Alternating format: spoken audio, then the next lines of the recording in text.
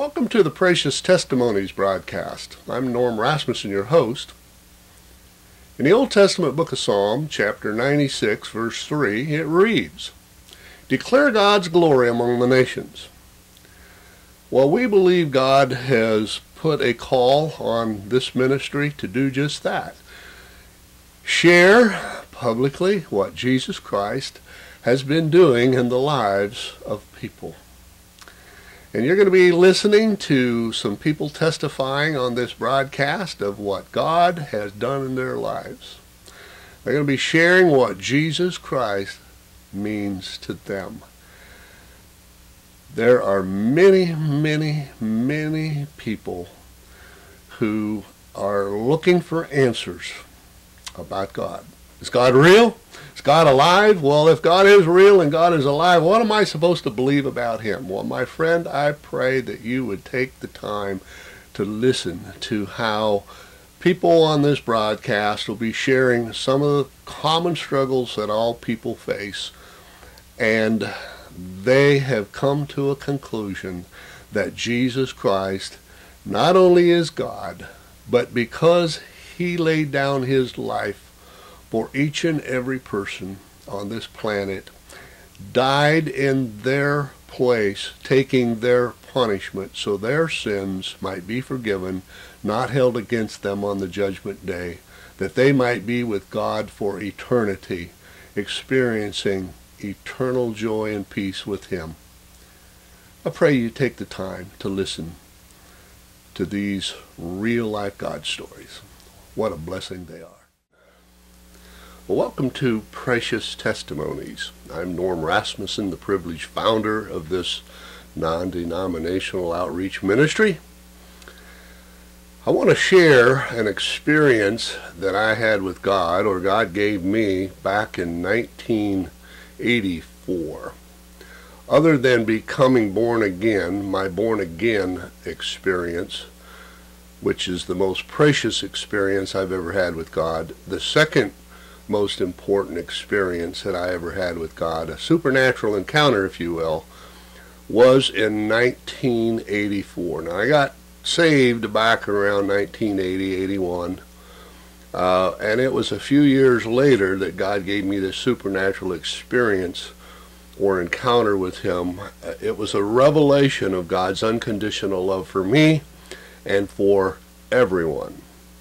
And so this is very important for people to hear if they've never got a confident grasp on just how much God loves them, just how much God accepts them, in other words. God loves unconditionally. And I'm going to make my best attempt to first tell my story, and then secondly do some follow-up and explaining as best as I'm able to help people understand the importance of seeking God to get revelation from Him, however He wants to impart it to them, so they too can get clear understanding of how much God loves each of us unconditionally.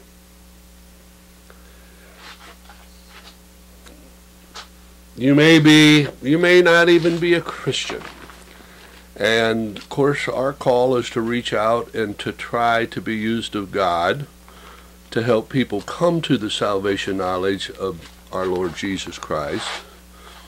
But we are also being used of the Lord to help Christians grow in their relationship with Jesus Christ.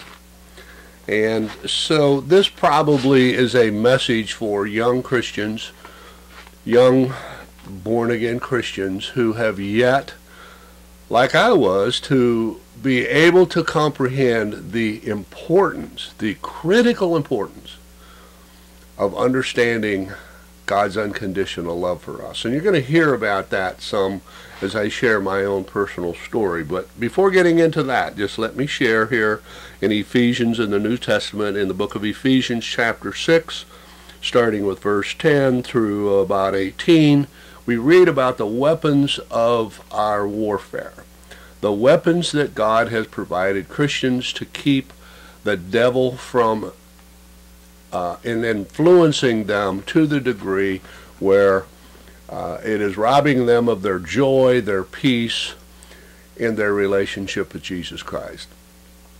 And though I'm not going to be saying a whole lot about these weapons, because I've written about that in other places on our website and said some things on video about that, it does say in verse 17 of verse 6, and take the helmet of salvation. Take the helmet of salvation. That is our weapon where we protect our thought life. God is saying, use the weapon I give you to protect your thought life. Because Satan has been given latitude by God to try to manipulate our thinking. All of us are being manipulated in one degree or another by Satan's darts that he's firing into our minds in the spirit realm. And the spirit realm has power over us humans to manipulate our thought life. The demonic powers are constantly working on behalf of Satan to manipulate our thought lives. And they do that primarily by lying to us. They lie to us covertly, trying to get us to agree with those lies, and those lies are always leading us away from the truth that God wants us understanding and is recorded in the Holy Bible. Satan is doing everything he can to keep people from understanding God's unconditional love for them. Especially Christians, because once they get a handle on God's unconditional love for them, they are far more equipped to deal with what's going on in their minds and take appropriate action to stop it. Okay, I should go on there and read just a little bit more in case you're not familiar with what God has to say. Let me just do that before we go any further here. Verse 17 of verse 6, and take the helmet of salvation, the sword of the Spirit, which is the Word of God. I just shared that, the Word of God.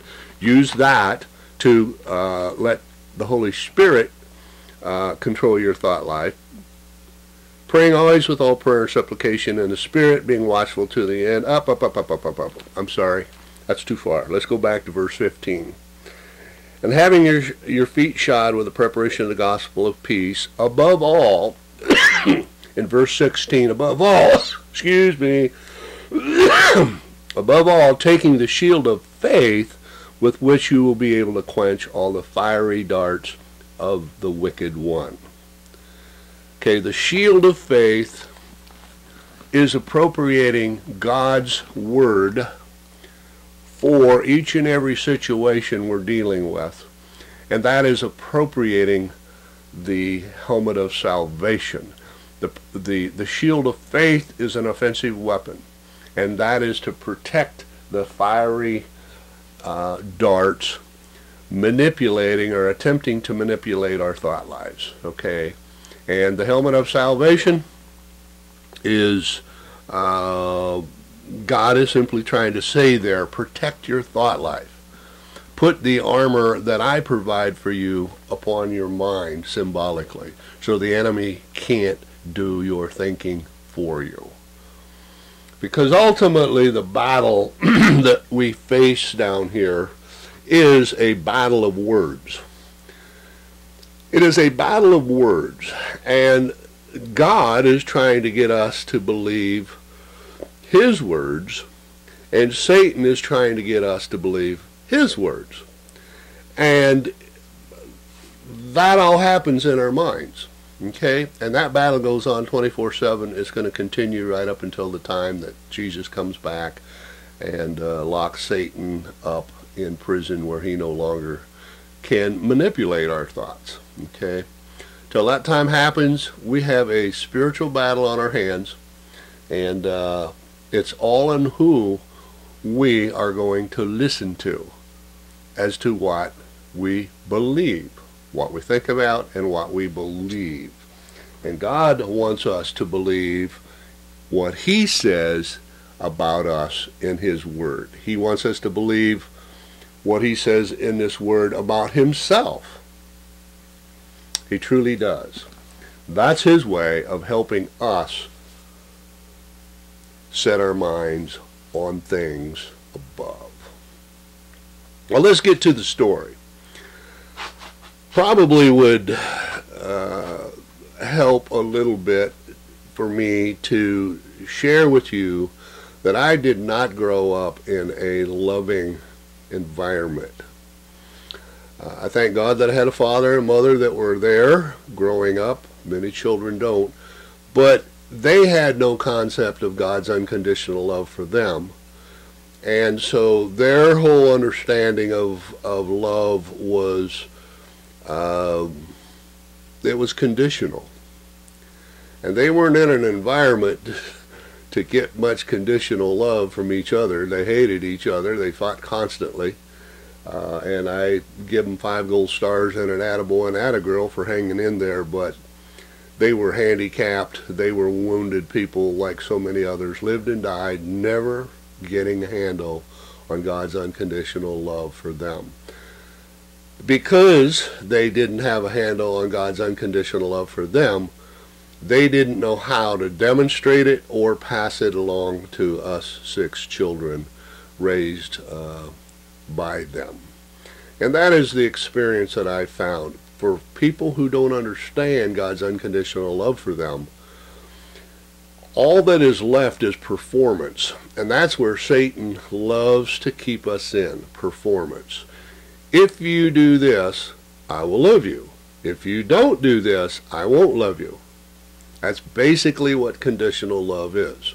And so we get into marriages of 2 people who don't understand God's unconditional love, and love begins to, well, if you do such and such, I'll love you, and if you don't do such and such, I will quit loving you, and pretty soon we have pain in the relationship where it's all based on quicksand.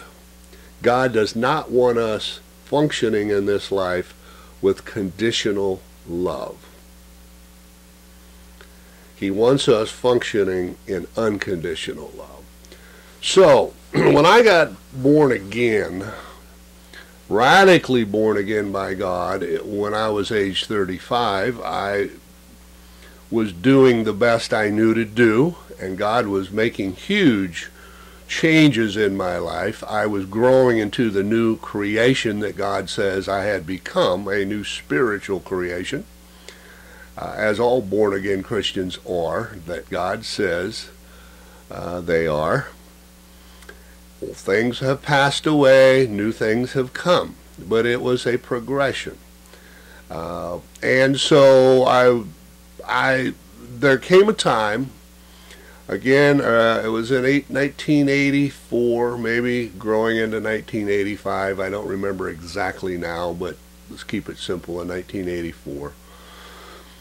On my job, I did quite a bit of driving on my job, though I got out of my truck and did boots on the ground as well. But on my job, I found myself doing something that I did not do a great deal back in those days, and that was just praising the Lord with spiritual songs and just my own creative words over and over. Father, thank you. Jesus, I love you. Praise you, Lord. And I was singing songs of praise, trying to do my job, but this desire to praise and thank God kept welling up in me. Now, it started slow, but as the hours and days progressed, it became uncontrollable in me. After 2, 3, 4, 5 days roughly. It kept growing to the point where it was becoming a distraction. Now, what was very interesting about this, because this was not me, this wasn't me. I was doing this in my sleep as well, and I was having a hard time sleeping because something inside of me just wanted to sing songs of praise and thanksgiving to my God, to our Lord Jesus Christ, to our Heavenly Father, my Heavenly Father. And it came to the point where I realized I really couldn't do my job. I really could not focus on my job, and I needed to be focused on my job to do it right. And so I told my wife, Kathleen, I said, honey, I don't know what's going on with me, but I'm going to take a couple of vacation days or maybe more and get alone with God. I just feel like I want to get alone with God and do nothing but praise Him. I don't understand this. I've never experienced it before, never read about it, but I just know I'm being driven to get alone with God. I can't be distracted by work or anything else in my life. That's what I got to do. Well, she said, well, do what you got to do. And so I did. I called in, took some vacation days, and this was in the springtime here in southern Michigan area, southwestern Michigan, Grand Rapids area. And I had an old Plymouth Duster at the time. I don't remember what year it was. But I drove that out to an old 2-track out by a sewage plant, if I remember correctly, and it went out into some remote parts of that area where I could be alone. I just wanted to be alone without no distractions, and it seemed like a good enough spot to be. So I went down, shut the car off, and just sat there and was praising God in the quiet of my car. And after an hour or so, I was getting cramped in this car, and so I needed to get out and stretch. And so I got out and I walked down the little 2-track dirt road a ways and just stood there, standing there, arms lifted, praising God. Jesus, I love you. Father, I thank you. Holy Spirit, I love you. And just praising the Trinity of God. And praising Jesus a great deal, and the Father a great deal. And I was totally content to stand there lifting my arms, praising the Lord for the rest of my life. It's like, I don't have the words to describe how consumed I was in desiring to praise the Lord. It wasn't something I felt God forced me to do. He didn't ask me to do it. It's just something I wanted to do. And it just seemed so right to do. That's about all I can say about it. I just don't have the words to say how consumed I was with just wanting to stand and praise God the rest of my life. And so I stood there, I don't know how long it was, half hour, 45 minutes, an hour, praising the Lord in that position. And then out of nowhere, God spoke so clearly to me. And these are the words He said. Norm, you're trying to earn my love. It's impossible. No one can earn my love. It's free. Well, the whole desire to praise God just shut down, and it's like I'm stunned. First and foremost, God just spoke to me. There was no doubt in my mind God spoke to me, and it's like I'm trying to earn. I began to think about what He just said. I'm trying to earn God's love? How? I don't get it. What do you mean? And it wasn't condemnation. It was kind of it was a gentle voice that I heard God speak. I don't know, it wasn't audible. It was in my spirit, of course. His spirit was speaking to my spirit, but it was so loud, it was like it could have been audible, though it wasn't. But it was loud, and it was not my own voice, and I knew it was the voice of God. And so I responded to Him, Lord, I didn't understand. What do you mean I'm trying to earn your love? I don't understand. And again, He spoke very clearly. The whole time He, from here forth, when I say he spoke, I could hear him as clear as you can hear me right now, okay? I mean, it was that clear. And he says, Norm, you're trying to earn my love by doing ministry. Now you gotta understand, I've been a doer from day one. I've always been a doer, and I've learned to be a beer over the years of walking with the Lord, but I still was put on this earth to be a doer. And we were trying to do some evangelistic ministry of sort way back at that time, and I was very thankful to be able to do it to help advance the kingdom of God in the lives of others, as Matthew 6:33 exhorts us to do. And God said, you're trying to earn my love by doing the call that I've given you to do on your life. And we were publishing testimonies in little tract form, little pocketbook form, putting those out and around and about. People could find them. And I said, I am? And he said, yes, you are.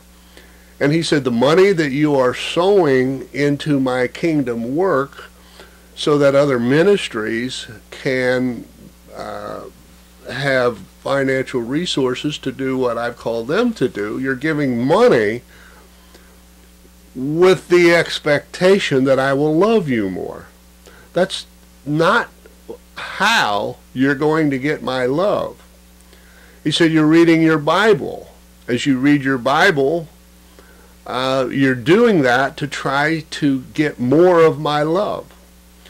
When you pray, you're trying to get more of my love. Everything you're doing spiritually, when you go to church, you're trying to, on Sundays and any other time, you're trying to get my love. When you witness to others the good news of the gospel, you're trying to earn my love.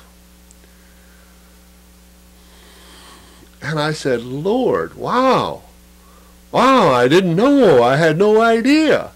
And he said, well, that's why I am speaking to you right now.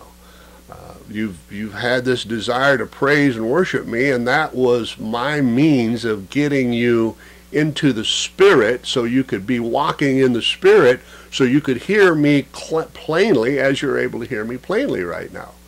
That was necessary for you to get out of your carnal state of mind into a spiritual state of mind where I could speak to you clearly like this.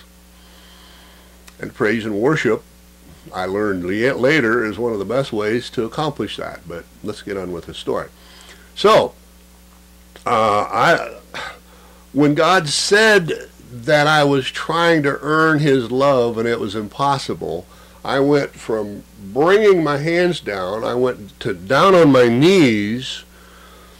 I think I was bending down on one leg, if I remember correctly. Maybe I was both knees on the ground. I don't know for sure.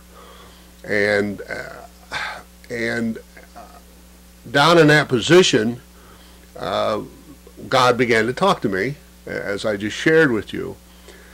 And while I was down there on the ground, on my knees, in the old dusty two-track road, he says, Norm, let me tell you about, well, let me rephrase that. He began to walk me through an exercise to help me understand. And maybe this will help somebody, okay? He said, Norm, do you know that if you never did ministry from this day forward, the ministry I've called you to do, I wouldn't love you any less? I said, you wouldn't? He says, no. He said, do you know that if you never gave one penny, one dime, $1 to the work of ministry to help others do the kingdom of God that I've called to do, that wouldn't cause me to love you any less? No, I didn't know that. He said, you know that if you never pray from this moment forward, you never talk to me, you never pray to me, it won't cause me to love you any less? It won't? No, it won't. He said, you know, if you never read your Bible from this moment forward till the rest of your life is done, all through your life, it won't cause me to love you any less. All of those spiritual disciplines that you do, the things that Christians say is good. You know, the Christian teachers tell other young Christians, this is good for you. Do these things. Sow your money into the kingdom work. You reap if you sow what you reap. So if you don't sow financial blessings into the kingdom work, don't expect God's financial blessings and favor to be put on your life. If you don't, in other words, it's been said you get out of this Bible what you put into it. So if you're not reading it or hearing it or both, you're not getting a thing out of it. If you never pray, you'll never hear God. You'll never see God really move in your life. Praying is the most precious thing that God has given us. Be able to talk with God and have confidence that He's hearing. So these are precious disciplines, but He said if you don't do any of these, it won't cause me to love you any less. It won't cause me to love anybody any less. And I'm stunned. I'm stunned. And then He says, you know how I can do this? I said, no, I don't know. How can you do this? And He says, because of my nature and because of His attributes. Okay, it's one of His godly attributes. It took me years later to understand, but He says, I can do this because of the death and burial and resurrection of my Son, Jesus Christ, from the foundation of the world. In other words, before any human being was ever created, God had in His mind the death of Jesus Christ coming to earth, living a sinless life, going to the cross, dying for each and every person's sins on this planet, and then defeating Satan's power over the human race. And so He resurrected and went back to heaven. I didn't understand that at that time. Many years have passed. I'm still trying to understand it and hardly can grasp it, though I accept it.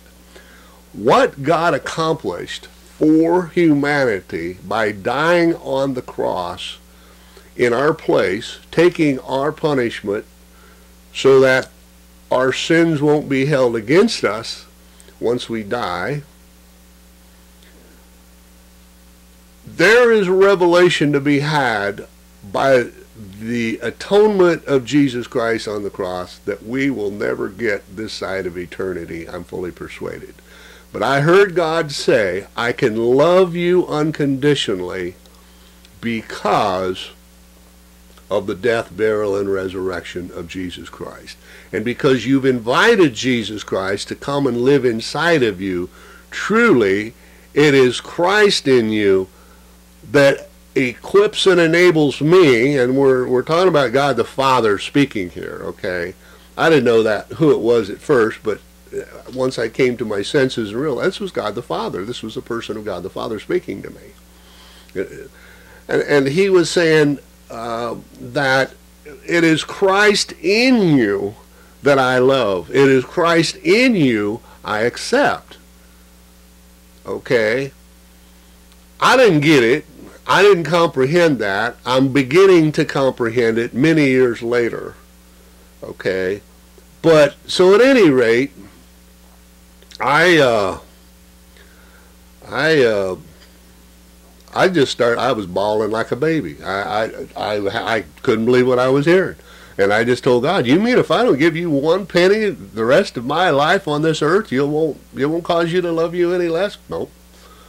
And He says, speaking of that, He says, for all of these Christians who keep drumming money, and coming up with every kind of snake oil promise and threat and anything in between that you got to give. He says, you think money will buy salvation for you? Forgiveness of your sins, in other words? No. My answer was no. He said, do you think giving money will keep you saved? Keep you forgiven of your sins? No. No. You think giving $1 million in the offering plate would save your soul? In other words, have me forgive you of your sins? No. You think putting $1 million in the offering plate every Sunday after you become saved is going to keep you saved? No. No. Then just keep money in perspective. Money will not save your soul, and money will not keep your soul. It is believing what I have said in my word that saves you. Okay? That the death, burial, and resurrection of my Son Jesus Christ, that's what saves you and keeps you saved. Believing it was that complete. Okay? It was that perfect of a sacrifice. That's what gets you saved, and that's what keeps you saved. And don't confuse what saves you and keeps you saved. Reading the Bible doesn't save you. Going to church doesn't save you. Praying doesn't save you. Doing ministry doesn't save you. Giving money doesn't save you. And it doesn't even keep you saved once you're saved. Those are just good things to do. Those are all a part of equipping you to be an effective minister or vessel that I can use to help advance the kingdom of God, the lordship, the salvation and lordship of Jesus Christ in the lives of others, in other words, okay? And those are the good works that I would desire that every Christian does. Let me take a little sidebar here. We're not saved by our spiritual good works. We're saved to do good spiritual works. Now, Satan has twisted that all around, and people are confused, especially in the cults and paracults, that you have to do certain spiritual disciplines to be sure that you're okay with Jesus Christ, and sure that he'll accept you when you die, sure that you'll get to heaven. Satan has so penetrated the minds of spiritual folks in this arena. None of that will get you saved or keep you saved. Now, I didn't comprehend it as that moment in time that I comprehend it now, because I've had, nearly 30 years as of this taping to understand God and his nature and what Satan has lied to us and the lies we've believed from Satan. But staying with the story here now, I thought, wow. And then God, I got to stop here and say now.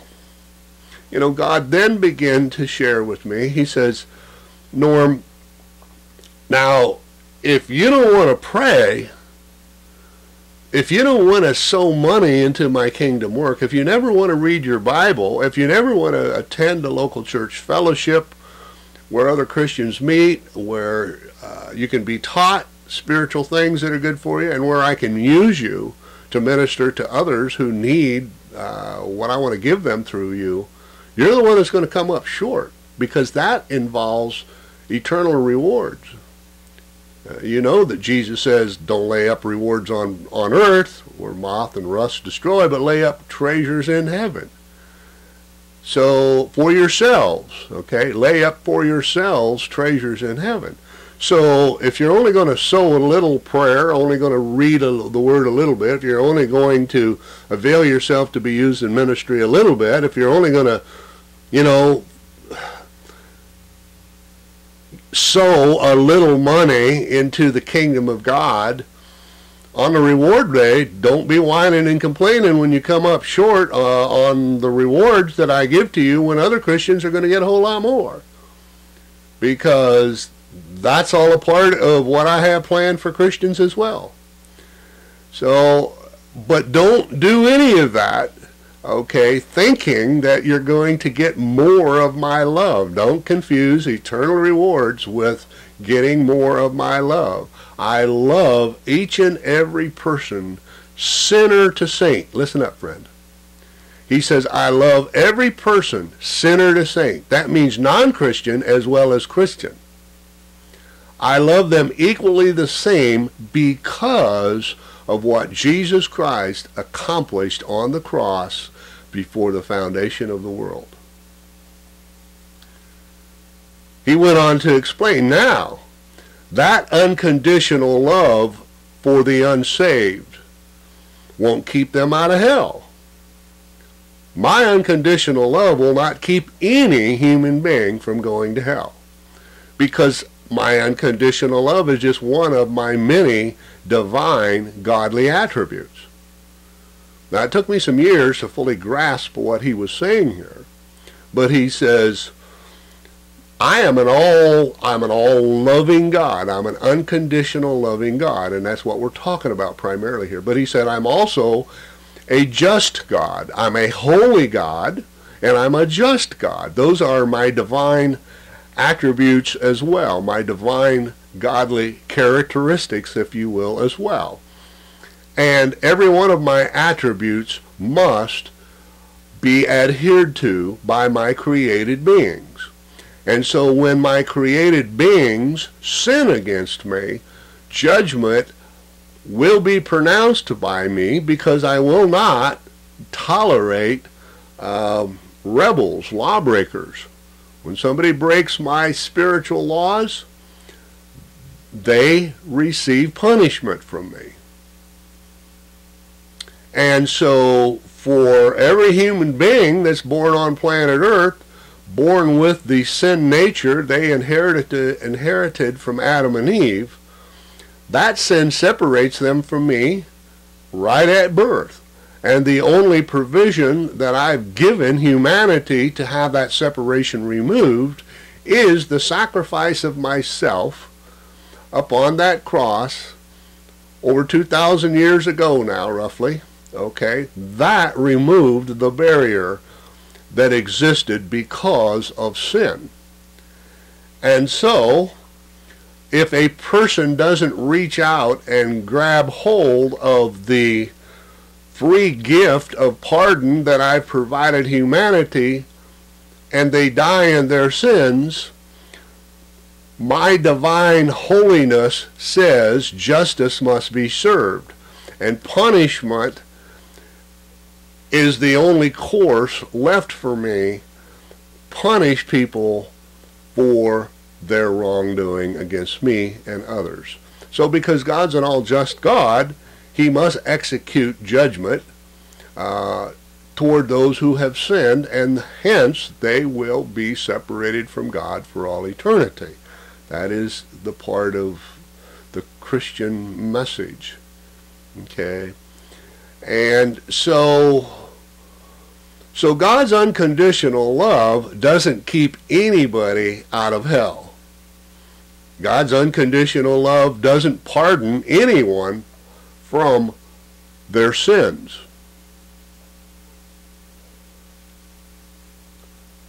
Wow, wait a minute. Hold on here. What does pardon people then from God's execution of wrath or punishment against their sins? By becoming one in Jesus Christ. By asking Jesus Christ to forgive you of your sins, cleanse you from all unrighteousness, and come in and be Lord and Savior of their life. So that when you ask, he does come in. He comes in. Not by feeling. He just comes in. And by faith, you now believe that God lives inside of you. And because he is worthy, part of understanding this is impossible until you go to 2 Corinthians chapter 5, verse 21. Let me read that for you. I know I'm chopping this up a little bit, but the Holy Spirit has a way of communicating far more effectively than I do. 2 Corinthians 5, verse 21 says, "For he made him who knew no sin to be sin for us, that we might become the righteousness of God in him." Okay, what's God saying here? I'm going to have to take a little stop because we got a demon in our cat meowing. I'm sure you can hear that. And it's no coincidence that we got this cat trying to interrupt the flow of things here. Maybe he will silence, maybe we can keep going, maybe not. Okay, let's read this again. For he made him who knew no sin to be sin for us, that we might become the righteousness of God in him. What's God saying here? This is found in 2 Corinthians 5, verse 21. For God the Father made Jesus Christ, who never sinned once in his 33 years of living on this planet. For God the Father made Jesus Christ, who knew no sin, to be sin for us, that we might become the righteousness of God in him. In other words, when we accept Jesus Christ as our personal Lord and Savior, we get God's imputed righteousness to us. We get his holiness. We get his righteousness. And that is the holiness, that is a righteousness that literally saves us. That's the righteousness that God has given to born-again Christians free of charge. Okay? That's the righteousness that saves us. Because truth be known, no Christian can be holy enough or righteous enough in and of their own abilities that God will accept. It's impossible. And God knew that before he created the human race, before Adam and Eve sinned and fell, and before we received the sin nature all the way back from Adam and Eve. This passed on through the bloodline, and we don't know spiritually how that's done.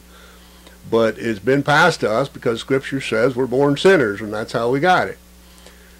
And so it is the imputed righteousness that God gives us in Christ Jesus when we invite him into our lives that gives us the holiness, the righteousness that God says every person must have before he will find them acceptable to remain with him in eternity. Okay? And though I didn't understand all of that back on that time, it really supports and explains why God kept saying, I can love people unconditionally, sinner to saint, because of the death, burial, and resurrection in Jesus Christ. Now, God went on to say to me, he says, Norm, that's how I can love people unconditionally. I love them unconditionally. I do not love their sin. I hate their sin. Okay? I hate their sin. Sin, I hate. But the person committing the sin, I love unconditionally. Now, that humanly makes no sense to us. I understand that. But God is God, and God is the one who is the judge. He's the one who's going to determine each of our eternity. And so if it's okay with him, then it should be fine with us. So God's unconditional love for the unsaved will not keep them out of hell. That's very important.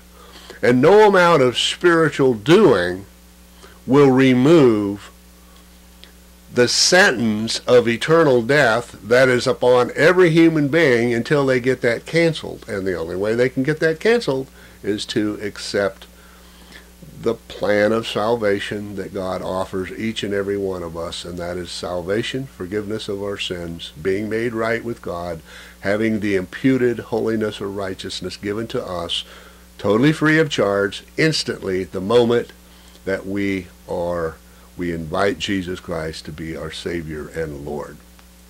Now, I need to do a little bit of teaching so that Satan doesn't twist this out of context for people hearing it. Our righteousness will never save us.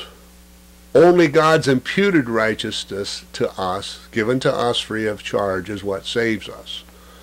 But that's only half of the revelation of truth. God says, now that you're a Christian, now that you have the Holy Spirit's power working in you, walk out your righteousness. Walk it out. And so God expects those who belong to Jesus Christ to begin to get serious with sin in their life. Get rid of it. Work with me. Stop from giving into temptations. That is the process called sanctification.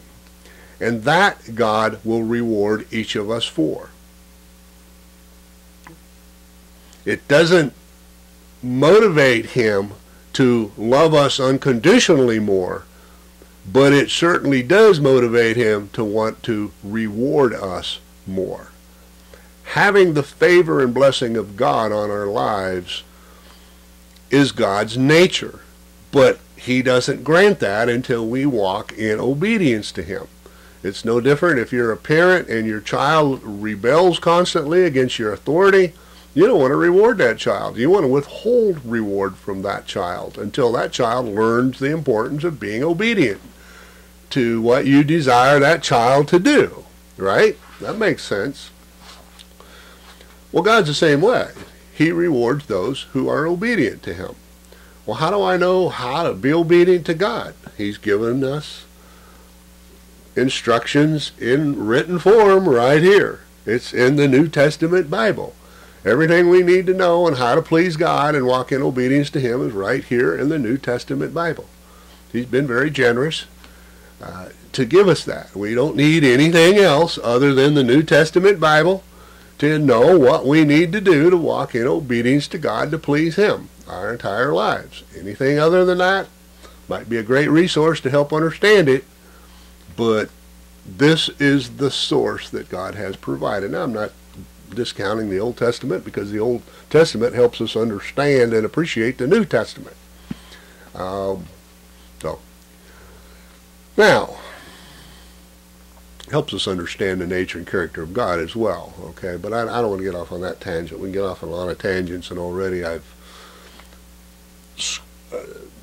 got off on a few, and I'm trying to bring this back down to the story and then share what I feel to share. And I've been sharing that along the way rather than wait until the very end. That's just, I've been getting off into understanding of God's unconditional love for us and what that all might mean, or what that does mean.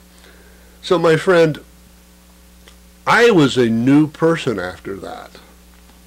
I became a radically new person after that encounter.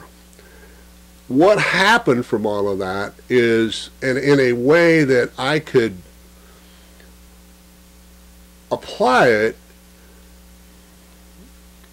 and I asked God, and the hours and days that follow, I says, well, God, how do I walk this out? And he says, Norm, don't think of prayer as something you have to do. Think of prayer as something you get to do. Don't give money to the kingdom work because you think you're supposed to. Yeah, I know there's a lot of voices out there that's laying a guilt trip on Christians one way or another about tithing and the Malachi 3:10, and if you don't give, the devourer will get you, and oh good Lord, it goes on and on. Satan's favorite topic is tithing and money in Christianity, and he has done such an effective job on mainline Christianity that it drives most people away from church rather than liberates them and attracts them to Christianity, I do believe, but I don't think God's going to let that stop somebody from finding and receiving salvation. A lot of Christians are figuring it out. They'll go to church, they just leave their wallets at home. For church overseers who keep beating the drum of Malachi 3:10, 3:11, and throw a few other old covenant scriptures that don't apply to the body of Christ today, okay? But let's get back to what God said. Don't give money because you're expected to, because everybody else around you thinks you're supposed to. No, you give money because you get to. You give a dime, you give a dollar to the work of my kingdom because you get to, not because you have to. Quit giving. Quit praying, quit giving, quit going to church, quit reading your Bible, quit doing everything. If you need to do that to have this revelation permeate your being that I love you unconditionally. Okay? That's what I'm trying to get you to understand. Don't do any of those things because you think you're supposed to, or that's your responsibility, or that's your obligation. Well, that just proves, no. Those, all that does is lay up rewards for you in heaven. That's what all of those things do.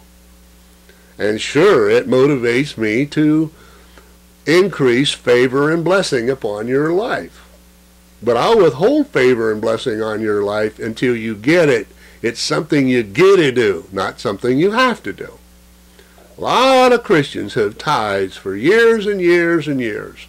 They never talk about it, but inside, well, God, when am I going to start receiving some return in this life for all the tithing I've done? I'm telling you right now, I've heard God say he's purposely withholding blessing from Christians who have been tithing for years and years and years maybe, because they believed the lie through some well-meaning Christians that that's what a Christian is supposed to be doing. No, it's a lie from the pit of hell. It's something they get to do. In the Old Testament, it was something they were expected of God to do because that was the income tax. That's what the spiritual leaders lived on. Okay, they had no other financial resources. The Roman government sure didn't help finance them. The taxes that the Christians had to pay went to the Roman government, didn't go to Christian authorities, the priests, okay, the spiritual leaders. So the tithe was to help the priest live and do their priestly duty so they didn't have to go out and get a job, okay, and be deluded in their ability to do God's call on their life. Now sure, the money we give now helps ministers be freed up, ministries and ministers be freed up so they don't have to be constantly trying to earn a dollar, so that they are minimized in their effectiveness in doing the call that God has put on their lives. Nothing's changed there. Money is to help ministries and ministers do the call that God has put on their lives, sure. But it's not something I have to do. It's not something I'm expected to do. It ain't something that God is telling Christians they should be doing. It's something they get to do. There's a huge difference between have to and get to. And that's where the devil constantly wants us thinking this is what I'm supposed to do. And then when I don't do it, I'm on these guilt trips. And then it goes right back to, well, I guess God maybe doesn't love me.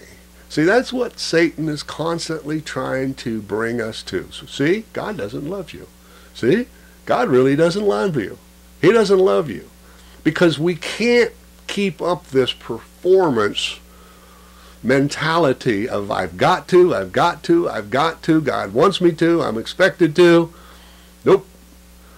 God cut right through that and he said, you don't have to do any of that. And it will not cause me to reject you on the judgment day. You are saved as much if you do none of that.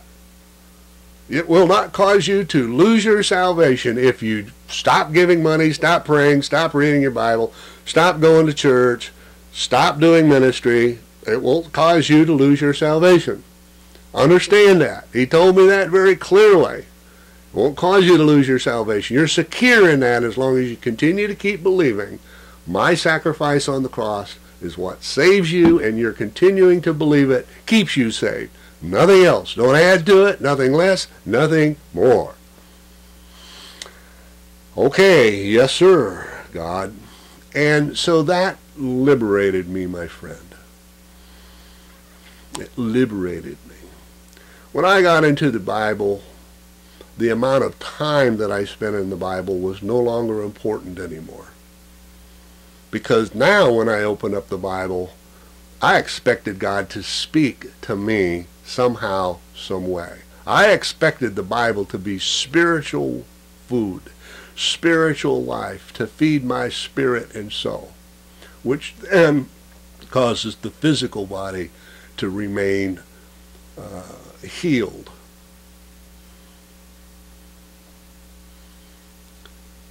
When I pray, now I don't feel any way that I need to pray 5 minutes, 10 minutes, 1 hour, none of that. Now I just pray when I want to talk to God. And when I found out I'm not expected to talk to God, and I don't have to talk to God, it makes me want to talk to God all the more. See, God set me free. Satan had me bound in this have to, supposed to Christianity. God freed me from that. It's a get to. See? And it was so liberating. And it's remained. And it's just caused me to be excited and want to tell the whole world about it, because Satan fights so hard in keeping people from understanding this, because God wants every Christian to get it. He does. He wants everybody to realize the benefits of Christianity even before they're saved, if they can possibly hear a message like this. There's nothing better on this planet than God's unconditional love for us. It's the best thing there is once you can get a handle on it.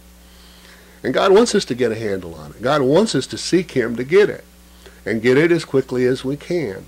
And it goes back to the beginning. Once you comprehend how much God accepts you with all of your faults, with all of your character flaws, for all the things you've done wrong in the past, and for all the things you're going to do in the future, okay, that does not alter His unconditional love for us. It doesn't. And sure, sinning against God does tend to motivate God to withhold blessing and favor from us. So there are consequences to sin. Don't misunderstand that. God will definitely chastise and discipline those who are engaging in sin, who's missing the mark in some way, somehow. He brings a paddle out and whoops on our rear ends if that's what He decides is necessary to get us to start walking in obedience in one or more areas. After His Spirit has said, don't do that, don't do that, don't do that, don't do that, and we continue to do that and keep writing on 1 John 1:9, asking forgiveness for the sin which He always grants. But if we continue to engage in one or more sins against Him and or others, or against our own temple that He is inside of, He disciplines those He loves. Okay, so that's another dimension. We get this idea, well, if God loves me unconditionally, then He never thinks bad of me, right? No. God is not happy when we sin. Doesn't cause Him to love us any less, but it certainly can cause Him to be motivated to withhold favor and blessing. That's the nature of God. It always will be. Obedience pays huge dividends. So, my friend, I know that's a little bit chopped up, but I spoke about this years earlier, and the sound didn't come out. I had some primitive editing software, and the sound didn't come out that good, so I thought I would attempt to do some upgraded video on this where the sound is much better. And so I do pray that God will use this somehow, some way, to help you clearly be at peace and just so thrilled of knowing how much God loves each of us unconditionally in Christ Jesus. It is Christ Jesus truly who is our hope of glory. He is our all in all, and He lives in each and every one of us who have invited Him to come and live inside of us. Yes, we would like to know more about His presence in us. God forces us to believe it by faith. But from time to time, He allows supernatural encounters to certain people to reinforce that He's living inside of us.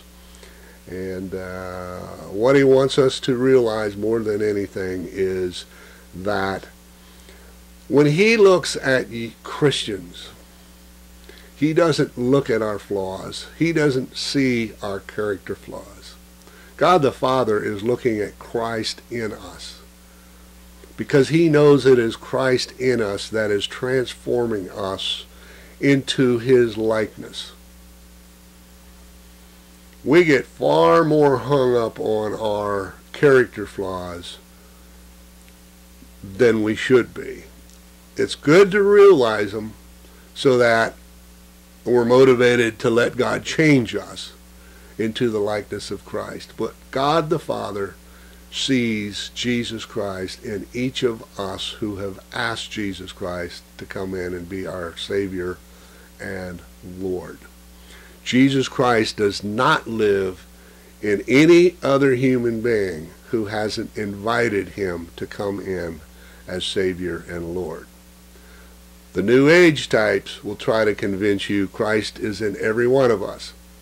Not true. A lie from Satan. It's a lie from Satan.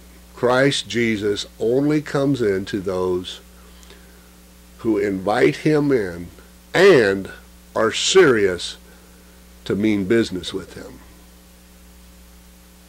That's very important. People who are going to mean business with Jesus Christ are the ones that Jesus takes up residence inside. And if they aren't walking in obedience, striving to walk in obedience to the New Testament roadmap, the New Testament instruction manual that God has given his people to live their lives by, they're playing games with themselves and God. Truly. So my friend, thanks for hearing me out, and I pray that God would use this. Father, I can write better than I can speak, but you can take any words you want and use it however you want to. So I just pray, Father, that you give any hearers here who want to get a better handle on your unconditional love for them.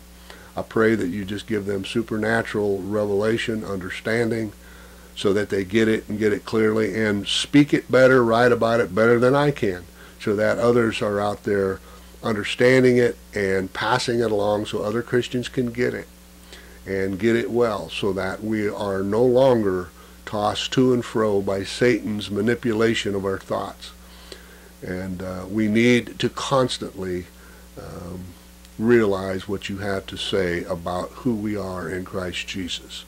And I thank you, Father, for it in Jesus' name. I should say that at the bottom of the description of this video, there's a link there, maybe a couple of links, but I'm going to link you to a writing that God has used me to put together. It's called Who God the Father Says I Am in Christ. And it is a written document we have on our Precious Testimonies website that many people are receiving from. It provides a little bit of understanding about the importance of knowing our identity in Christ, and then gives many scripture promises that God wants us to constantly dwell on, because it's so important for us to get a handle on understanding who God says we are in our relationship with Jesus Christ. And so you can go to that writing. I really encourage you to check that out. You need to know who you are in Christ to wage effective spiritual warfare against the attacks of Satan upon your mind. Every Christian needs to do that. Well, thank you again, and God bless you. Hey there, my name is Craig, and I finally got Tamara in the room with me here in our little corner of the house. And as promised, we were going to give our salvation testimony. And you know, as I've mentioned, we've created this channel here, O Church Arise, so that the church would be what the world needs. We need to do that. As we see our world becoming darker and darker, the church needs to rise up and be what she's supposed to be. And we can't, you know, in many cases we have churches that are trying to make the world comfortable, and it's not helping the world, it's doing more damage. And we need to be what the world needs. And so we've started this channel. If you go to our main page, there's an introductory video that explains kind of the framework of the channel and how we're kind of, what kind of categories we have, what we're talking about. And we thought if anybody's going to listen to this channel, they should have this testimony, our salvation testimony, available so that you can see what God's done in our lives and see where we're coming from. That's very important. You know, when you join a church, you give your salvation testimony. They need to know that, you know, you're kind of the real deal. And so that's why we're sitting here today, and we want to tell you what God's done. This is somewhat about us, but it's mainly and ultimately about God and what God has done in our lives. So just briefly, kind of we've kind of gone from being religious people to being people on fire for God and loving God's Word. We've gone from people that had a lot of debt to people that have no debt at all. Even our house is paid for, and that's quite unusual this time of life for us. We've gone from having ambitions for a huge house and nice cars and all kinds of fancy things to a people that has a large family. You know, instead of having, you know, a typical 1 point however many children people have, we have 8. You know, and God has blessed in that area. We've gone from party animals to people who who love to go to church. We've gone from people who love to party to people who love to read about the Lord and read the Bible and teach our children. So those are just some contrasts that, you know, pre-salvation, post-salvation things, and we'll go into a little bit more detail on those things.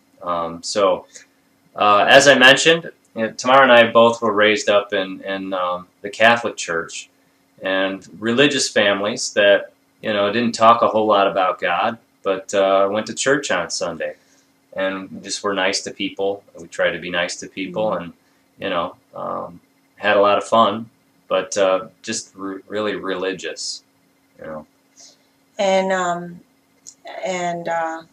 it was when I went to college that really caused me to go from being believing in some sort of a God, the God that the Catholic Church teaches about, to being an atheist, because it's amazing how much evolution you get taught in college. You know, we both have I have a biochemistry degree. Craig has an environmental chemistry degree, and all 4 years of college, it caused me to be more and more of an atheist and just believe in evolution, that there was no God at all. And it's amazing, in that environment, that's what the Lord used to get my attention. And that's part of the reason why I believe it's the Lord and only the Lord that can reveal himself to people. You know, sometimes we spend so much time trying to talk to atheists or convince them of the existence of God. Only God can do that. You know, I was in my senior year in my biochemistry class. My professor was atheist. My book was completely evolutionistic. And the girl that I studied with was a Muslim. And I just remember the professor talking about the primary and secondary and tertiary and quaternary structures of molecules. And he was showing them, and I was just looking at all that, and I thought, wow, there is no way this could have all just came to be. There has to be a God out there. There's no way that this could just have happened. And I looked over to my friend and I said that to her, and she said, Tamara, I know there is a God. And that's what began my search. The Bible says, if you seek me diligently with all your heart, you will find me. That's when I began to seek God diligently with all my heart, and he did reveal himself to me. Right, and in the background, I was being taught the same things, and I was going in the same direction as Tamara, but you know, in the back of my mind, I kind of knew that this all couldn't have happened by accident, and so both of us were just kind of in limbo. I would say I was like atheist agnostic kind of person, but we met in the summer of '92. We met at a bar, and as I mentioned, all through college, while this teaching and this learning was going on and these kind of wrestlings were going on, we were just partying and having a great time. I have to interrupt him. We met at a bar, and I grew up in a very strict family. I wasn't even allowed to talk to boys, and I always thought, although I did go to bars with my friends just to have fun, I said, I will never date anybody I meet at a bar. And I didn't, but I ended up marrying the one person that I met at a bar. So that's just another way that God showed me, Tamara, don't never say never, because you just don't know what I'm going to do. And, you know, it was just amazing. But anyway, not that I recommend that. Yeah, and my first words to her were, come here. Yeah. And I came. Yeah, she smiled at me, and I had drinks, and I had some courage there. Mm-hmm. And between drinking and her smile, those words came out of my mouth from nowhere. And here we are. Yep. But anyway, so we met right before her sophomore year, or right before my sophomore year. It was right before she started. Went to University of Michigan in Flint, and yeah, we went to school together. We we had these wrestlings, as we just mentioned. And then we got married. 4 years after we met in '96, we got married. And, you know, we were still pretty much the same. We started to get jobs. We had a lot of fun. We were, you know, when you first get married and you're alone together, I mean, there's plenty of opportunity to be in trouble and to do things that aren't necessarily good for you. But and we had problems when we first got married. She was seeking to be, I guess, to rise up within the ranks where she was working. She was working at General Motors in an assembly plant, really great environment for a pretty young lady.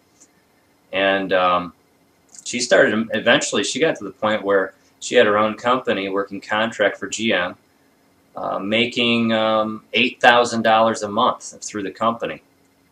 And that was clear money. Yeah, yeah. And, you know, I was making some money, you know, and between the two of us, I mean, all together we were pulling in about 11 grand a month. And so our ambitions for money and things and prosperity were starting out pretty good. And, you know, we kind of went to church. We didn't go every Sunday, but we eventually got to the point where we were kind of going back and forth from Baptist to Catholic church because Tamara's parents had become born-again believers. And they were going to a Baptist church, and they were starting to talk to us, and more so, I think, to Tamara. I remember them specifically coming and trying to talk to me and get me in, bring me into a Bible study. And all I remember is doing that and going downstairs and telling them to take a hike, you know. Yeah. But you know, God started working with her parents, and then with her as her parents began to talk to her. And you moms out there that have wayward children, I basically would scream and yell at my mom every time she would talk to me about the Bible. I did not want to hear it. I felt like she was part of a cult. I felt like this church took my mom from me. You know, I used to be the center of my mom's life. Now I'm not anymore. God is. And it was so hard for me. And then every time my mom would talk to me, I would just yell and scream at her, and I'd make her cry. And then I would go in my car and turn on the Christian radio station. And I did that for 2 years. My mom never knew that her seed was falling on good ground. So never give up if you have a wayward child. Never give up. Never. It doesn't matter. You're not here to try to keep this false peace. Thank God my mom didn't attempt to keep a false peace. You know, otherwise my yelling and screaming, part of that made me feel guilty, and then I'd sit there and think, what if she's right? What if I'm doing all this and she's right? So that's what that's what the Lord used to save me. I actually got saved through a Christian radio station. I just remember being in my car listening to that Christian radio station, and that's how I came to know the Lord. Yeah, so we lived in an apartment for the first year of our marriage, and it was very rocky. She was, as she was trying to move up in the ranks, she was spending a lot more time at work and with coworkers than with me. And I remember I'd find myself at a bar by myself drinking a beer, kind of you know, crying in it. And in the meantime, as I said, we would go back and forth. We would go to Catholic Baptist churches. Eventually, we bought a house after our first year. And then when we first started going to churches around our house, about 10 minutes from our house, there was a Catholic church. And then right across the street was a Baptist church. And we found ourselves going to this Baptist church every other week. And it was a very good church in relation to the faith of the people there. And they really had an emphasis on the gospel and going out and giving the gospel. And so I remember one day, and I think it was shortly before I got saved, I was in the house, and you came home, and you had gone to church. I think I stayed home. And she came home with wet hair because she had been baptized in a Baptist church. Was it at, what is it? Was it at At Lake Lake Crest? Crest, Yeah. I didn't go that day. And I remember, oh man, this woman is off of her rocker. What on earth is she doing? And it bothered me, you know.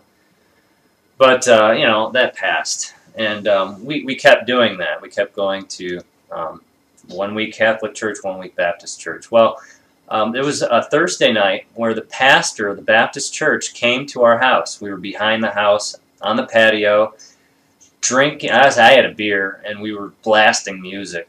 And he obviously had knocked on the door and found that we weren't going to answer the door because of how loud the music was. And he ended up coming around the back of the house through all the, we had just put sod in, and you have to really water it good. And he came around, and he was like walking through the swamp, you know. But he made it down in his suit. and we talked to him a little while. I don't even remember everything that was said, but all I know is that the following Sunday, he preached a message about, you know, and I think it was the beginning of John. At the beginning of John, where Jesus was going around, and some of the disciples were saying, "Hey, we found the Christ, we found the Christ," and he said, "Come and see, come and see." And all I remember is him saying, "Come and see," over and over again.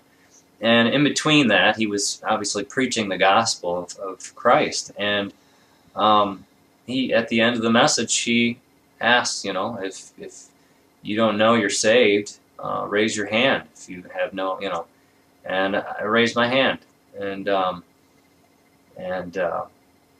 it was inevitable that I would go forward that day. I went forward to the front of the church at the end of the service, and a man sat down with me and gave me the gospel. And all up until that point, being raised in a religious family, I had believed that you work your way to heaven, that you have to kind of get there by your own deeds and your own striving.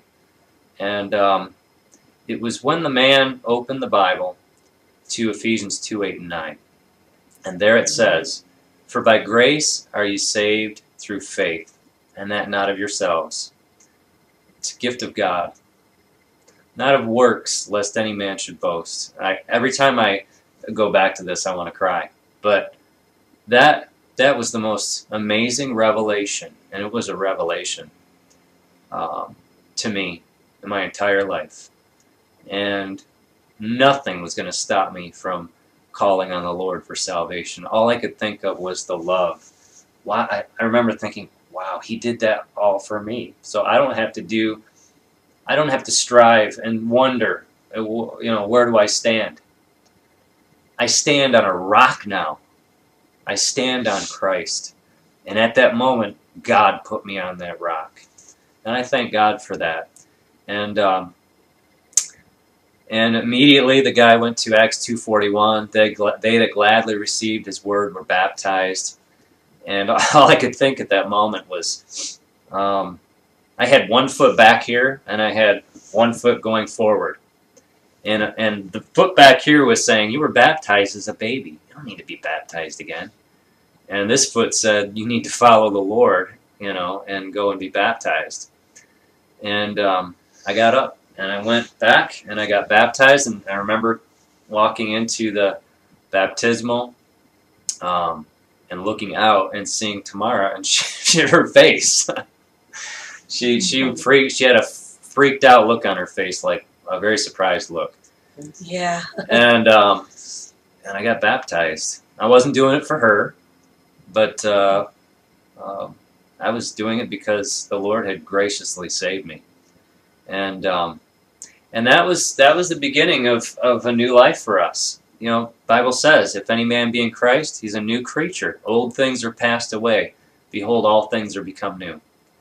And I can think of the first time really the Holy Spirit prompted me concerning my moral life. I think it was a week later. I was in the car, and I was cussing out somebody in the car. They had done something wrong to me. It's always other people that do the wrong things on the road, right? I never do anything wrong. And I was cussing somebody out, and I remember looking down at my radio dial. I mean, this is just what flashing back, and And the Holy Spirit prompted me, you really shouldn't talk like that. And you shouldn't have that kind of an attitude. And, that was the beginning of the change of my foul mouth. I had a very foul mouth. We won't go into the details there, but now I speak these things because the Lord changed me. Amen. And our we've been through so much, but I think we're a living testimony that God's ways really do work. Even after we got saved, honestly, our marriage didn't get better for about 10 years. And that's a whole nother video in itself, what the Lord has done. And the marriage problems weren't because, somebody was going to the bar and getting wasted. No. A lot of them were because somebody like myself would spend so much time on a forum speaking about Christian doctrine with people. And I would neglect her, I would neglect the family. So there were different things that, sometimes we take the Lord's work and it becomes something that's, we begin to do it on our own strength. And we forget our family. That's the kind of thing that was going on with us. Yeah, it was very hard because we had, we were homeschooling and all these children and building a house, and it was just crazy. But God, in His time, sanctified us and is still sanctifying us little by little. But I believe that, God wants to bless His children that obey Him through His Word, because He wants the world to see that His ways work. They really do work when you truly seek the kingdom of God and His righteousness. He does add all these things unto you. And we're living proof of that. And it's not anything that we've done or because we're nobody. I mean, we're just ordinary people that have a lot of faith in an extraordinary God, and it's amazing what the Lord has done in our lives. Yeah, and I continued. We didn't do the partying that we did, but we did. It was kind of funny. One little story that we didn't think drinking was wrong, as far as excessive drinking and all that, and gambling. What was that? I mean, we're not killing anybody, right? That's. And I remember Tamara. She surprised me one weekend. This was about 6 months after we got saved, and she bought some tickets and she set it up where we would go to Vegas, and she was telling people at church about it, like, wow, you can't believe what I'm going to do for Craig, and she said what she was going to do, and nobody was happy. Yeah, nobody was happy for her. Yeah, but they weren't gracious. They could have brought the gauntlet down. You wicked person, But they didn't do that. They knew that we were new believers and that we still had, sanctification is a long process, and it took a while for us to kind of get rid of our real fleshly carnal partying times. But it's been a long process. That's kind of a funny story. But over time, I remember I would give $10 a week. I'd go, $10. Wow. Yeah. And eventually it became more and more, and we've become much more generous people. I have to admit, I have the gene that you just keep it all for yourself. And I've always had a hard time being a giver. I was raised with a dad that loved 4 letters, S-A-L-E, sale, and would just hold on to everything that he could. And the furniture in their house, I think their furniture is from 1842 still, and so you don't spend money, you don't give money, you just keep it, and keep as much as you can. And so, our generosity has definitely changed over time. We've been able to help a lot of families. Help a lot of missionaries, giving to like World Vision and these sorts of things, So God has trying to keep us to where we're holding on to these things loosely. That's right. And I would like to share what happened. The first message we heard the pastor in our first church teach on tithing, we kind of looked at each other and said, okay, we need to do this, because we hadn't studied God's Word for ourselves. We didn't know, and And, you know, if it's in the Bible, then we have to do it. And I remember we were talking about tithing, and so we started tithing. And for us, you know, we were making a lot of money, so that was kind of a lot of money to be tithing. And I just remember, because the Lord wanted us to do it, we did it. And that first Sunday that we gave our money, the following Tuesday, my boss came to me and out of the blue gave me a raise that was bigger than our monthly tithe.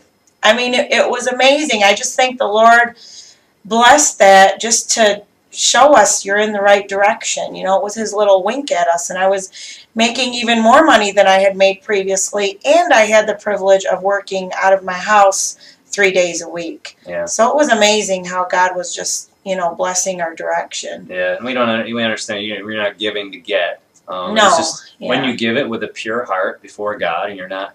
He adds all these things unto you. He blesses. So God blessed, and so that area of our life is very important. You know, and we've heard a recent song called "Simple Living." Excellent song by Keith and Kristen Getty, and one of the verses in there that really struck us was, "It's not what you give, but what you keep. That's what the Lord is counting." Just like the widow's mite that she gave. She outgave everybody, even though she gave the smallest gift. And so we need to remember it's all his. Yep. It's all his. Yeah. Nothing is ours. Our children are his. My husband is his, you know. Yeah. I used to idolize my own husband. It was so hard on our marriage, and I had to give him back to the Lord. Yeah. It's amazing. We've had other things, with our children. You know, we obviously we didn't have the ambitions for a house changed after we had our third child. We together, and I led the charge that she would stay home, and we would homeschool, and so that huge salary went away. It was gone. We had to sell our house. Eventually, we had to sell our house, but that was God was obviously with us, because we built a house. We built it for the purpose of selling it. In selling it, we had some money in our pocket, and we bought a house with cash. And then after that, we bought this house with cash. I can tell you a whole lot more details about that, but through the process, we become totally debt free. And so that being able to give more, and I've gone through the struggles of, when you have more, you tend to want to keep it, and that's been a struggle of mine, and but God has blessed in that area as well, and as we've had more children, we've been trusting the Lord with that. A big family, homeschooling, and at one point in our childbearing years here, she's had all C-sections, and after the 6th one, I said, that's it, and she had her tubes tied while they were doing the C-section, and after a couple of years, conviction came over us, and there's so much we can say, but eventually the money came in, interestingly, for us to be able to get a reversal, because insurance won't pay for that. It's about $6,000, and the money that came in was right about what we needed. In fact, it was pretty much exactly what we needed. Yeah. And had the reversal. 2 weeks later, we found out we were pregnant. The day we closed on the actually, house. it was a month later. Yeah, whatever. Doesn't matter, details. But and then God blessed our direction in selling the house, and we were able to get out of it, and we had our 7th child. And then recently we had our 8th in October of 2012. And so you can see the change from wanting a huge house. And I pictured myself in Mercedes and having people look at me and say, wow, man, that guy's young and he has a nice car. Boy, it must be something else. And now instead of that, we don't go around showing off our kids. But let me tell you something, when they see our family, they don't see me in the Mercedes and say, wow, they see, wow, something's different about them. Amen. And it gives opportunity for us to minister and give the gospel like you've never seen. I mean, it's awesome. Amen. I just met a woman when I was in the hospital with my son, our son, in Ann Arbor, and she was the supervisor physician on the floor. And I was able to witness to her and share my testimony, and God had been working in her heart to become a stay-home mom. So it's just such a blessing, you know, how God can use what He's done in your life to encourage others. Mm-hmm. Yeah. So, I mean, we could talk for, like I said, days on this sort of thing, but yeah, those are just some of the highlights. I mean, again, finances, our whole outlook on finances changed. What we say, what comes out of our mouth now is totally changed, as you can see. If you can picture me, a hockey player saying every other word, the F word, right? And talking about, you know, raucous stuff and you know, and our outlook on children and family. You know, it's God has just changed us, and He's still working on us. We still got a lot of work left in us to do. And thank God, one day we will be glorified. We will see Him face to face, and all of this war that's going on in our lives between the flesh and the spirit will be complete. And we'll be so grateful for that, and we'll all give awesome testimony in heaven, I'm sure, regarding what the Lord has done for us. So, amen. I just pray that this encourages you, to let you know it doesn't matter where you begin your walk with God. He wants you as you are, and God will do the sanctifying. God will do the cleaning up your life. Mm-hmm. You know, we don't clean our lives and then come to God. We surrender to God and say, Lord, help me. I'm sick and dying, and I'm just a dead man walking, and please come in, save me, cleanse my soul, and help me to live for you, for your glory. And God will do that, so long as we're seeking Him diligently. And as I said, we're proof of what the Lord's done, and it's not that He's finished His work. He still has a long way to go on us, but we've come such a long way. You know, just looking back, sometimes we talk to each other and say, you know, how did we do that? And then we look back and we think, it was only God that got us through that, because there's no way the two of us could have ever gotten through some of the things that the Lord's brought us through. You know, the fact that we're married and we're not divorced. I told my kids, just thank God that I didn't abort you, because I would have had an abortion before I got married had I found out I was pregnant. It was only by God's grace that didn't happen. You know, it's only by God's grace that we're married today and we do have these kids. Had we chose to divorce after our second child, 6 children wouldn't be here. You know, I just pray that the Lord uses our testimony to be an encouragement to so many, that as much as your flesh doesn't want to do something, if the Lord calls you to do it, just stick it out. God will get you through it. You don't know what's in store on the other side if you just wait on the Lord. They that wait on the Lord really will renew their strength. Mm-hmm. So the works we now do, we do because we are saved, not because we want to earn anything for ourselves.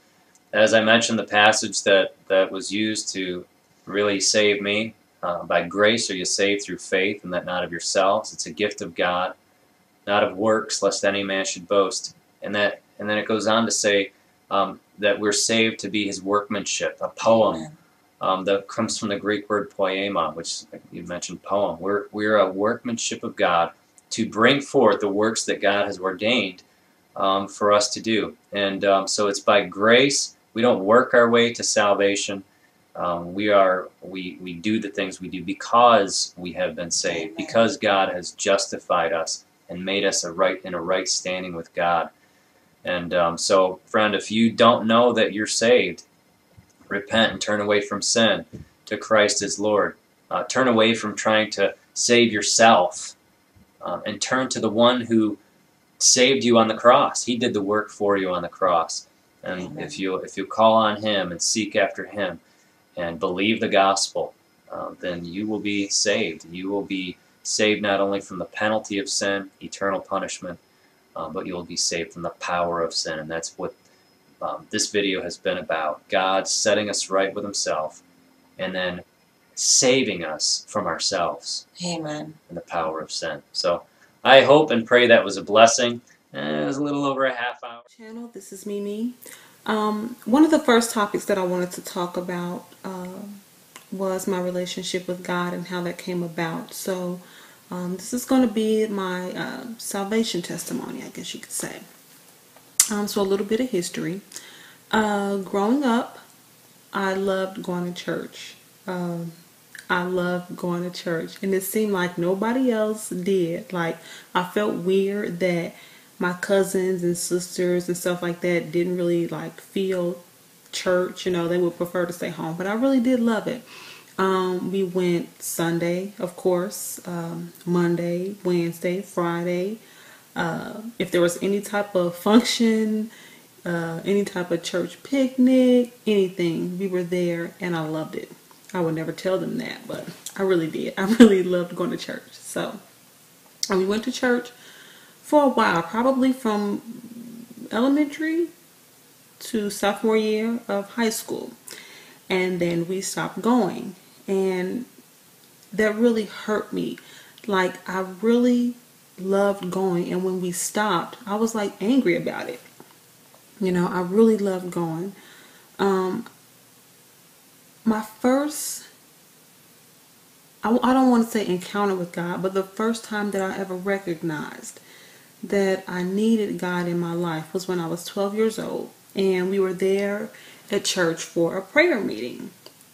And so normally you're down there and your parents and stuff are praying, but we were just kind of messing around, playing, goofing off, stuff like that. But the pastor, while the praying was going on, he was reading a scripture in Psalms, and I don't know which one it was, but I remember him reading Psalms, and one of the verses said, do not let thy words depart from thy heart. And that could have been, you know, a snippet of it. I don't even remember if that was the whole thing, but as I was kind of half playing around and half praying, that really caught me. And I stopped and I told God, you know, I know that my life is probably going to go in a way that, you know, isn't pleasing you. And I didn't say that in my prayer, but I was just thinking, you know, whatever comes about in my life, please don't let your words depart from my heart. And I really did mean that with everything. So fast forward, we stopped going to church. And then I went off into the Army. And from the time I joined the Army up until I gave my life to Christ, I did not go to church. For as much as I loved it, the love for it, you know, kind of wore off, and I stopped going. I didn't go at all. I mean, like, I didn't go for Christmas. I didn't go for Easter. Everybody go to church on Easter. I didn't go. And I got to a point where I didn't even feel bad about not going to church. I really didn't go. And maybe 2 years before I gave my life to Christ, you know, I thought about it.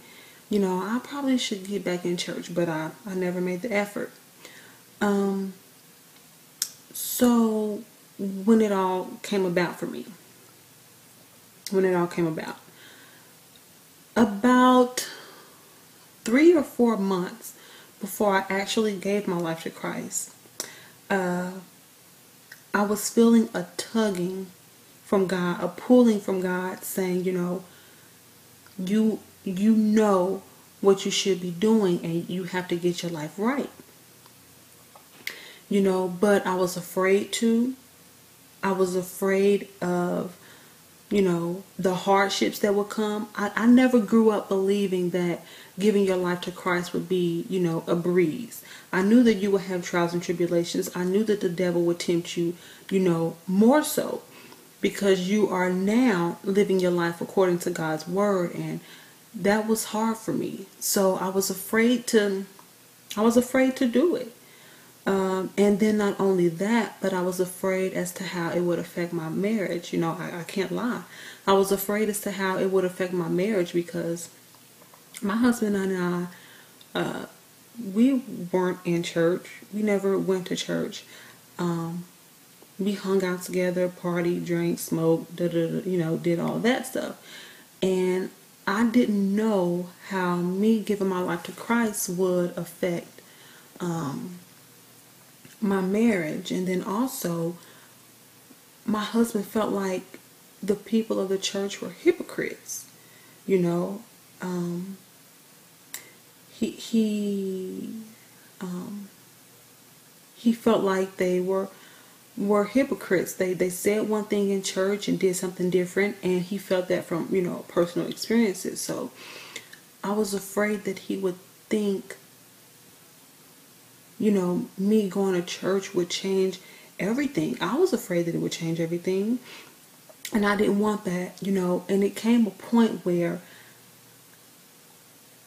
I told God, like, I know you're for marriage, I know you're for marriage. And if I don't give my life to you, it's because I want to keep my marriage.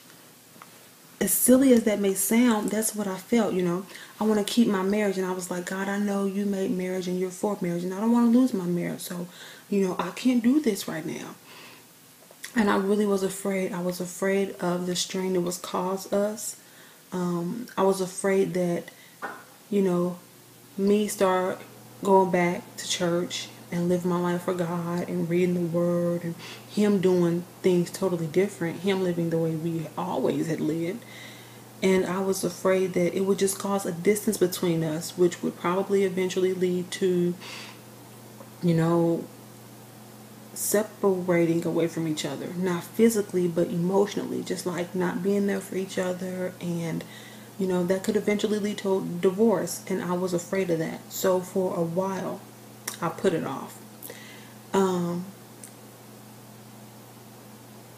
then one day while watching videos, YouTube videos, and I'm sitting there and I'm drinking, and I found myself having to drink more just to even get buzzed. Like, I had to make my drinks a lot stronger just to get buzzed. And even still, I didn't want to drink. I didn't want to, but I did it because it made me feel good, and I wouldn't have to think about, God telling me to get my life right. So that night, or early in that morning, when I went to go to bed, I just kind of rolled over on my side and was like, okay, let me just say this little quick prayer and go on about my way. And then I heard, I don't know if it was the Holy Spirit or God telling me, if you're going to do this, do it right. And I got up out the bed and I got down on the floor. And, I just kind of started saying, God, I know I need you. And eventually, when I stopped holding on and try to predict everything that I was going to say and just let it flow, I confessed every sin that I could ever think of, that I ever committed in my life. And I said, God, I'm miserable. I really am miserable without you. Like, before I gave my life to Christ, my husband would say, what's wrong with you? You have an attitude like every second. You snapping off on everybody. What's wrong with you? And that was truly it. It was a spiritual warfare. It was a spiritual battle going on within me. And I just thank God that he brought me to that place. Because if I never would have got there, I probably never would have gave my life to Christ. So I just thank God for that. He saved me right there on that floor in my room while I was drunk. He saved me right then. And my life has never been the same. And I thank God for it. And the fear that I had, God didn't let it come to fruition, because the next Sunday I went to church. The Sunday after, my husband attended. And me, my husband, and our children go to church faithfully. And, I just thank God for where he's brought us. I thank God for what he's doing in our life. And I don't want to make this video too long, but that's, my salvation testimony. And I just pray that if you see this video, if you're struggling with wanting to give Christ your life and give him your heart, it is the very best decision. Hey everybody, welcome to Martis Ministry. I'm Purvi, and I wanted to share a testimony with you guys today. And it's long overdue. I've been meaning to share this testimony and get it out. And just, it's so inspirational. Keep on praying for your unsaved loved ones. I'm going to share about my grandma and a testimony about my grandmother. And thank you to all of you who were praying for my grandma many months ago when I sent out an email chain. Thank you for all of your prayers. So I just want to share the testimony. So, okay, basically to start, I am the first to be a Christian and a disciple of Christ in thousands of generations of each side of my family. My family is all Hindu. And so that includes my grandmother. She was Hindu for all of her life. And there was a lot of opposition when trying to witness to her. And there was different struggles. But I had always tried, and it didn't work, or she's too sleepy. And she also had dementia. She was in her last stages of cancer in a hospice when I was called to go over there. So basically, she was in the last stages of cancer. She's in the hospice, and I'm trying in different ways to witness to her. It just doesn't work out. Either she's too sleepy, or there's opposition, like in the flesh, there's opposition, or something's always, it's never right. But I was praying for her every day. And due to an illness that I was dealing with, and also some contagious stuff that was in the hospice, I was not visiting her every single day at the point when I was praying for her every single day, but I wasn't seeing her physically every single day, at the point when 4 o'clock in the morning the Lord wakes me up. And I didn't know that it was what was going on. This is the first time I really heard from the Lord. So I woke up, and I'm the type of person that when I'm sleeping, like a circus can be going through the room and I'll just be snoring away, you know. But this was so different. That's why this is really remarkable, is I went from deep sleep to wide awake in 1 second. And I knew it was the Lord. And I just said, Lord, what is it that you want me to do? Do you want me to read your word right now? I mean, I wasn't even thinking about my grandma or anything. And he spoke to me. He says, my sheep will know my voice. And he spoke in it was a loud thought. And it said clearly, go to grandma. Go to grandma. And I remember being like, wow, okay, got it, Lord, okay. So later on that day, I mean, I didn't get that I needed to go right then, but that day. So later on that day, I go in. Now, every single day, it's always difficult for me to go and witness to her, because there's, I'll just say, different opposition with people. And but this day, it was orchestrated so that I was able to go alone, which never normally happens. And I didn't know that at the time that he told me to go. So I was able to go and witness to her alone, which was a huge, makes a night and day difference in being able to talk to her. And she had dementia, so as I mentioned, so she was like out of it a lot of times, and she wasn't always there. She could be very sleepy, and she wasn't very coherent many times, most of the time, with her memory and stuff. But this day, I went in, I walk in, it was lined up so perfectly. I walk in alone with this opportunity to witness to her, as the Lord told me to do. I walk in there, she's perfectly coherent. Hallelujah, hallelujah. She was perfectly coherent, able to receive what I had to tell her. I told her my testimony. And in an amazing way, she was so touched that when I told her all this stuff, she said, thank you, thank you. And I said, I call her Ma. I said, Ma, I'm telling you the truth. I'm telling you the truth, as I told her the gospel message and about receiving the forgiveness of Christ. And she said, I thank you because I know it is the truth. And this is an amazing thing for a woman who's been Hindu her whole life to say this. And she started praising the Lord with me as I sang to her. She wanted to join in, this little Indian woman in the bed, weak. As I start singing praises to the Lord, I start singing and I just start worshiping the Lord. And she says, can I join you? She said, can I join you? I want to sing too. And she lifts up her little hands in the air and she starts worshiping the Lord. She was singing, Jesus. She was singing with me, and there we were, a miracle taking place of what the Lord just did amazingly touched her heart. And she just had this peaceful feeling, and it was an amazing time, and I couldn't believe that this was really being received and how everything lined up perfectly. He's so good. I mean, his ways are so amazing, and that he used me to be able to witness to her. And that was one of the last times that I saw her before she passed away. And I just have so much peace knowing that I know that I'm going to see her again at the resurrection. And I was praying so hard every day for her salvation, and I didn't know how it would come, and I was just so afraid that she would die without knowing the Lord. And then this happened, and I'm so grateful to God, and I know, my brothers and sisters out there, that your heart hurts so bad for your unsaved loved ones, as mine does too, for my family members and others that are not saved. But do not give up hope, because God can work in mysterious, miraculous ways that we can't understand. And he truly did in the instance of my grandma. And I have faith, and I keep on praying, and I keep on praying for the other ones too, my other loved ones. And so just hold on, hold fast. I wanted to inspire you and bless you with that today, because sometimes it can seem like, you know, do you really hear me, Lord? Do you really hear me? But in his timing, and let his will be done. And so don't give up. Keep on preaching his word. Keep on going out there and shining your light and spreading the good news. And you never know how it can save, how it will be able to touch a soul and lead them to the Lord, that they may be saved.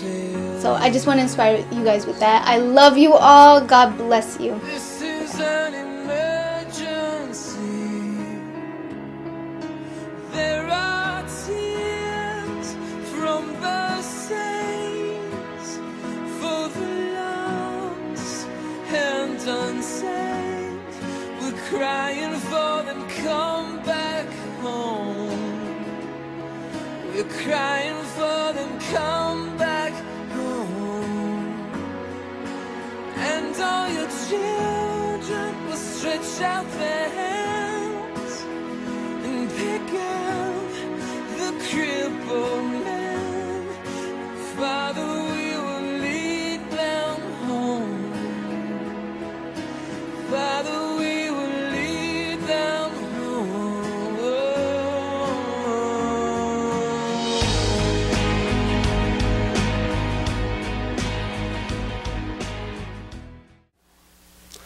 What a blessing it has been to hear these precious folks sharing what God has done in their lives.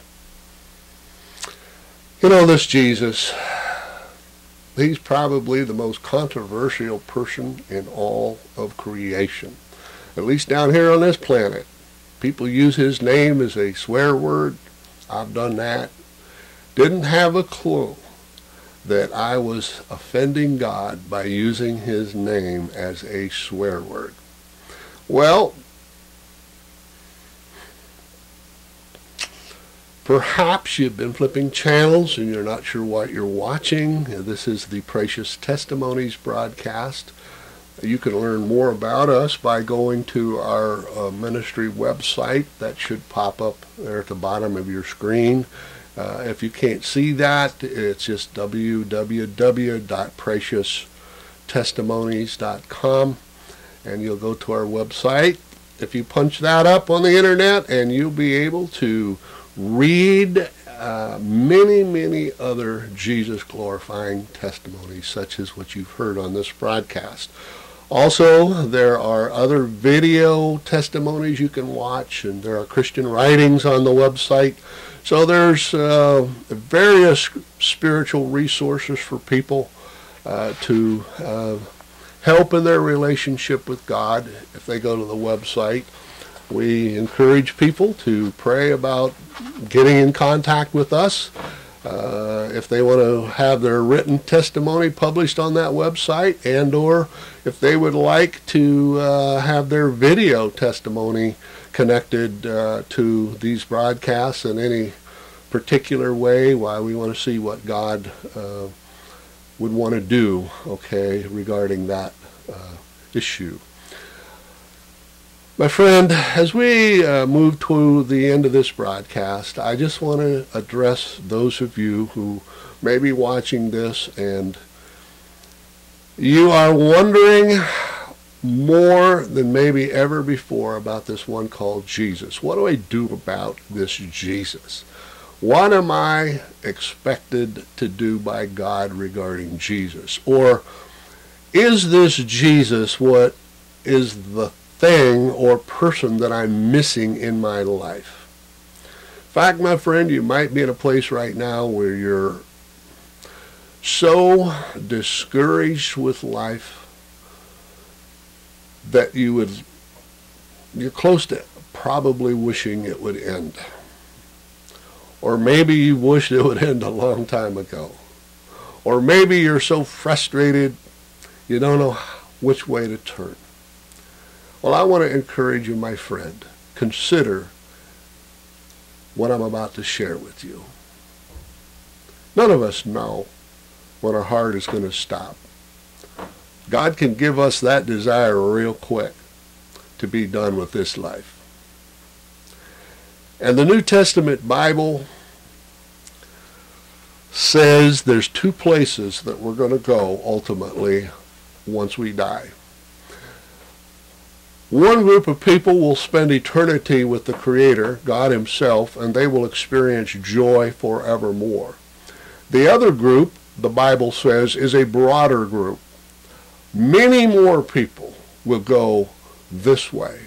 They will be separated from their Creator, their God, for eternity, once judgment has been pronounced in their lives. And they will spend eternity away from God. They will be in hell, a place where they're not only separated from God, but they will know for eternity they could have had the other eternity. That other eternity where a few chose the only way that God has provided for humanity to be right with Him.